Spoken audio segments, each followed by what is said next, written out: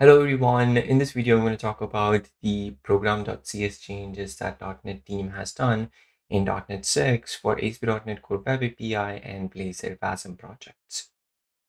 This video is for people who have started their project with .NET Core 3.1 or .NET 5 and now they want to make their Program.cs look like .NET 6 project templates.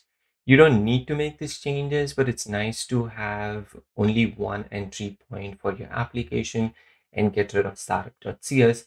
And it's also nice to stay updated with what .NET 6 is doing so that when you move to .NET 7, it's easier to upgrade your project.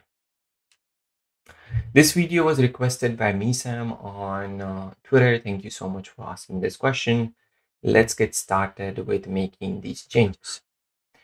For this demo, I'm going to use Blazing Chat because Blazing Chat has Web API, ASP.NET Core Web API as backend, and Blazor WASM as frontend. So let's first make changes into our Web API and get rid of startup.cs, and then we'll make same changes in Blazor WASM project.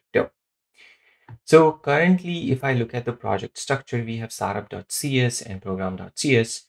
If I open program.cs, it's a very small class where we have an entry point, which is this main method.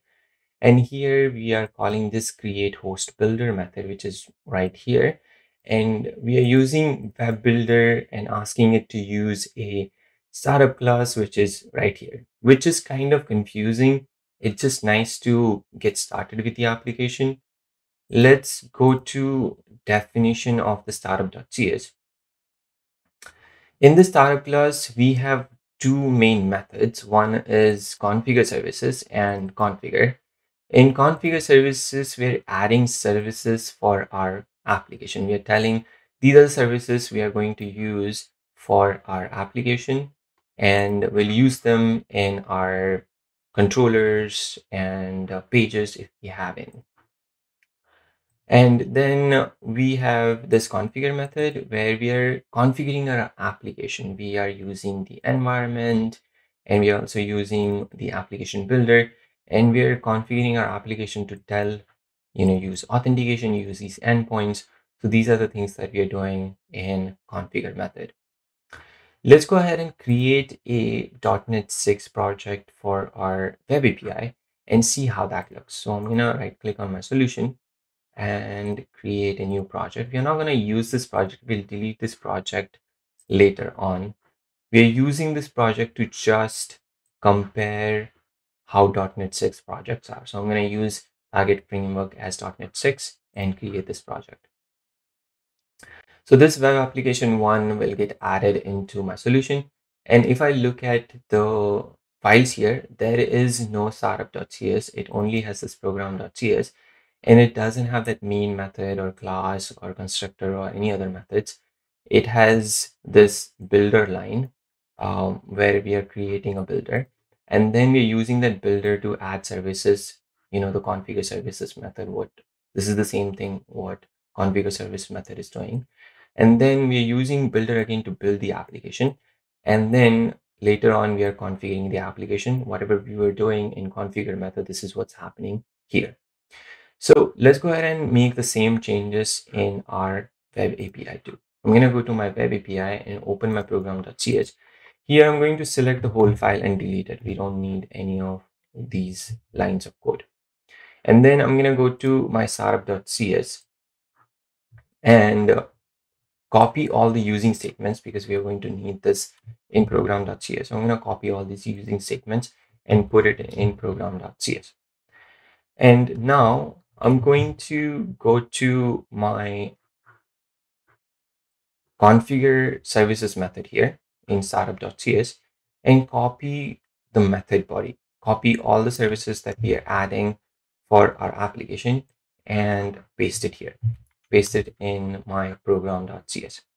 Now this is going to start throwing errors because it doesn't know what services is.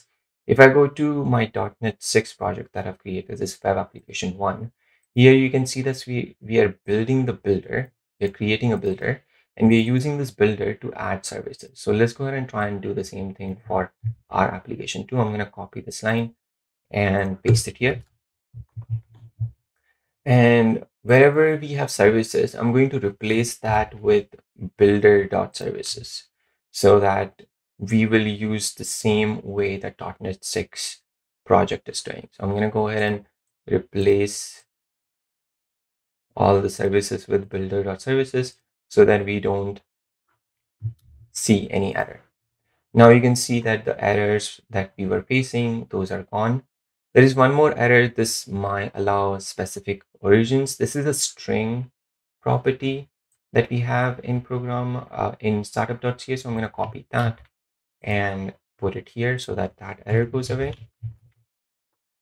And we have one more error in getting the configuration. So for JWT, for JSON Web Tokens, I'm using a secret key that I'm getting from app settings. So here the configuration will be now in builder.configuration. You can't directly use configurations. And now you can see the all errors are gone. I'm going to keep this in a region so that it looks nicer. I'm going to add a region, which I'm going to call it as configure services.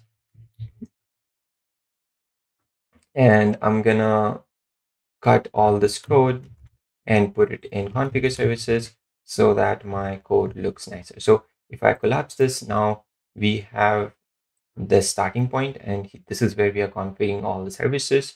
And let's go ahead and create another region for configuring our app.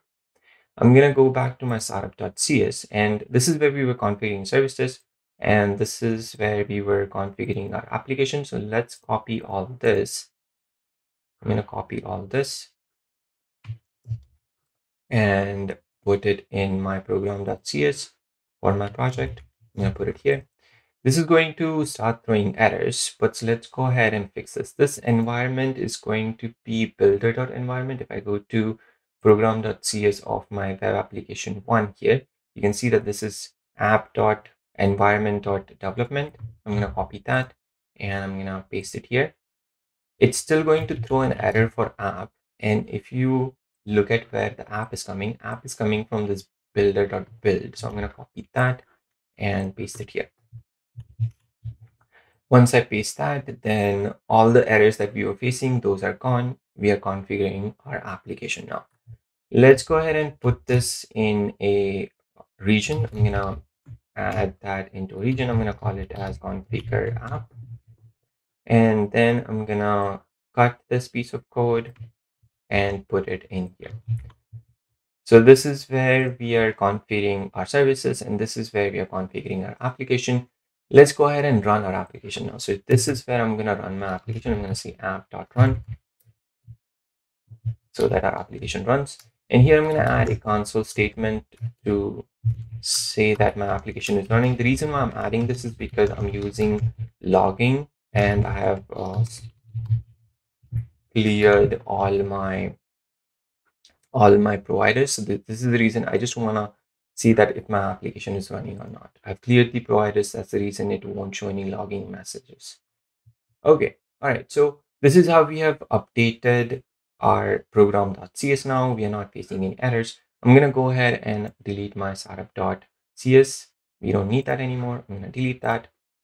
That's gone.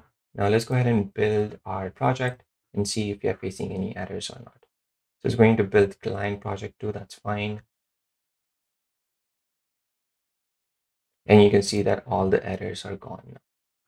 All right, now let's go ahead and do the same thing for our Blazor WASM project, which is pretty simple. If you're using Blazor server project, you'll follow the same method that we did for web API, but for Blazor WASM project, we already don't have startup.cs. We are going to use only program.cs. So if I open program.cs, it already has this configure services region. The only thing that we need to do is it's to get rid of this main method. You don't need to do that anymore in .NET 6. So I'm gonna get rid of that main entry point method. It's considered as the first line is considered as it is the entry point of the project. And I'm gonna press Ctrl KF to format my project or format my lines. This is throwing an error, but it's just missing a namespace that I'm going to add here. Now we are done with all the changes that we need to do to make our program.cs look like .NET 6 projects. Let's go ahead and run our application and see if it's running or not. So I'm going to run my web API and see if it's throwing any errors or not. It's building, and now it's going to print application has started. You can see that this application has started, and I'm going to go to my client project and run my project, and hopefully this will run too. It's running. I'm going to go back to my browser and refresh my page here to get the latest bits on my browser, and you can see our application is just working fine even after making these changes. So this is how you can make your Program.cs look like .NET 6 projects. If you have any questions, you can post them in the comment section below, or you can reach out to me on my Twitter or Facebook account. Thank you so much for watching. I'll see you in the next one. Bye.